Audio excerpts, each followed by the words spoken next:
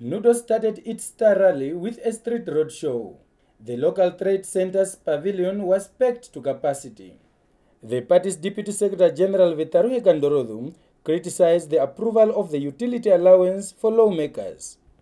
Kandorodu, who is the party candidate for the Okakarara constituency, says NUDO is not going to accept the allowance for the already well-paid lawmakers, while the ordinary Namibians are struggling to put bread on the table. The salary that I'm receiving is enough for me, and I don't want any additional fund to pay for my water and electricity.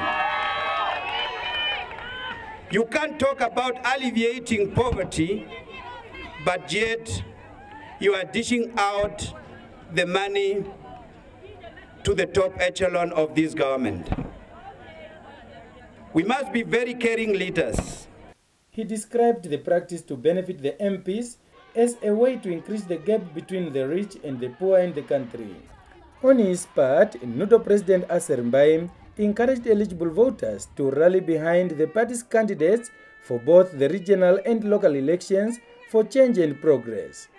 Okakarara constituency and other constituencies such as Omatako, Chumkwe, Ochinene, Aminius, Katutura Central, Daures constituency, Epukiro are aggressively targeted this time around by NUDO, and we are going to defeat our opponents completely.